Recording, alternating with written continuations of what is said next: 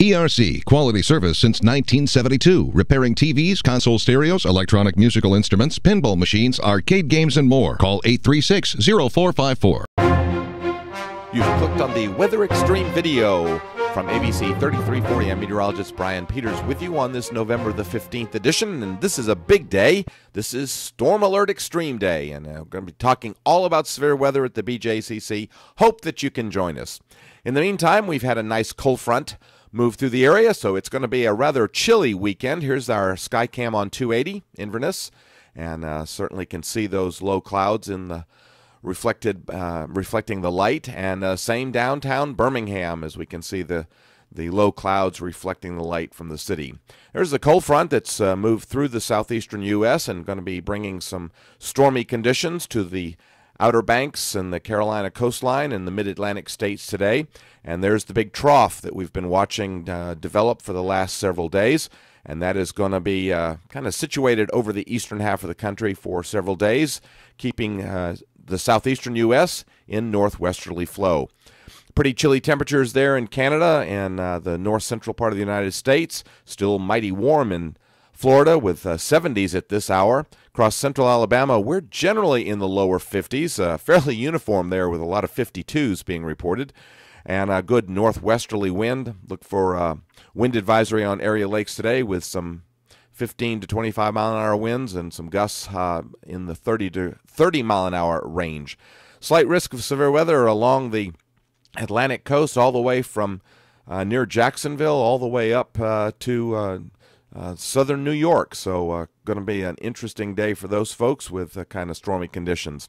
I'm going to break the QPF into parts because the 5-day still reflects the rain that is falling across the area, the light rain that's falling across the area now. So this is days 1 through 3, and you can see that tells the story. No rain in Alabama, and then day 4 and 5, no rain in Alabama.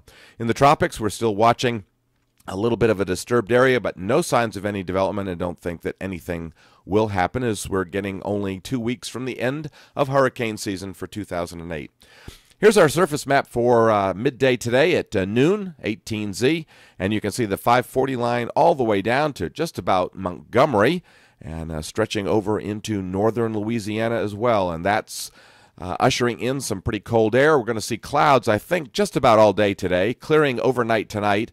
And with that, we might see some snow flurries, especially in Tennessee and in the Smoky Mountains, but I don't think anything serious here, and, you know, kind of a situation where you may get a little drizzle with those clouds.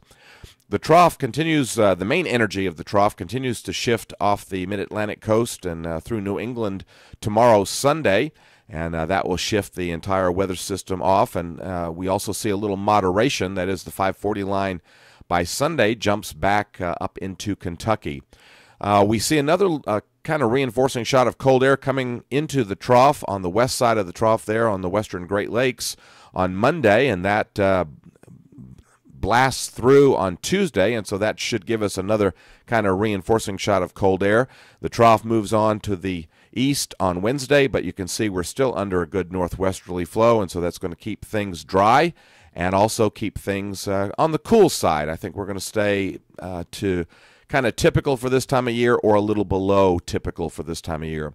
The trough becomes pretty much anchored over New England on Thursday, and it's there on Friday with some little impulses riding through the flow, and you can see one of those impulses coming through the Ohio River Valley on Friday, but it looks like that's going to come through dry. No noticeable precipitation on the GFS surface map.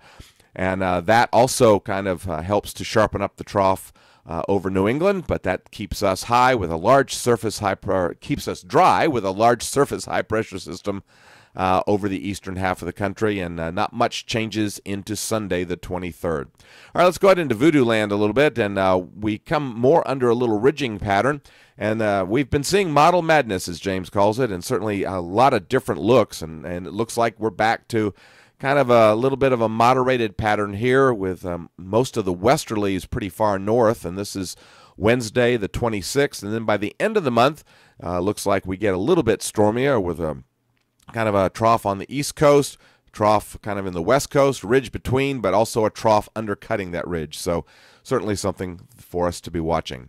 Well, thanks for tuning in. Be getting ready to head down to the BJCC here in just a few minutes. I hope that you get a chance to join us today to talk all about severe weather and about severe storm spotting. Hope that you have a great weekend, and God bless.